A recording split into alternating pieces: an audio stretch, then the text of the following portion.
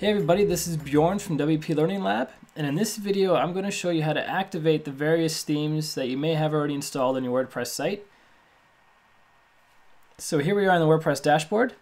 To get to your themes area, all you have to do is hover over Appearance and then click on Themes.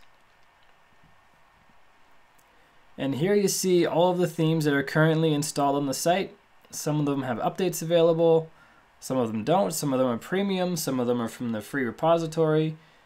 But if you want to activate a theme, you can tell which one's active because it has the gray bar at the bottom and it's the very first theme in the top left corner. All the other ones have a white bar. When you hover over them, you have two options: activate or live preview.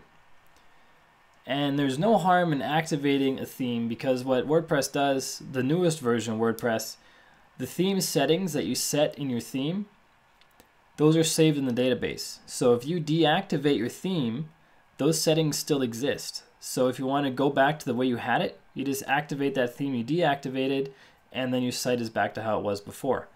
So there's no danger in trying out different themes because you can always switch back and forth because your theme settings are still in the database and they're still safe.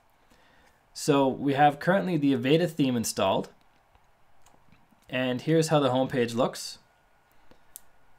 Just the stock demo content for the Aveda theme that you see. So now if we want to activate a different theme, we want to activate Good News, we just click on Activate. And we go back to the home page, refresh the page, and we can see the new theme is activated and looks very different than the other one. And if we want to activate, say, the 2015 WordPress theme, we just click on Activate.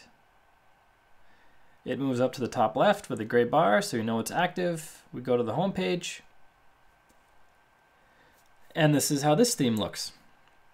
And you can switch back and forth between themes. If you have a high traffic website, I don't recommend you do it on your live site. I recommend you have a testing environment. If your website's brand new, then it doesn't matter. You can do it on the live site because there's nobody really there yet. So you can play around on the live site and figure out which theme suits you best. But really, like I said, there's no danger in flipping around between themes. Even if you activate a theme that breaks your site, just activate the one before that didn't break your site and everything's good again. And you can delete the one that broke it. So I hope this video helps you. My name is Bjorn Allpass from WP Learning Lab. Make sure you subscribe and follow us, and check out wplearninglab.com where we write about WordPress every single day. Talk to you soon.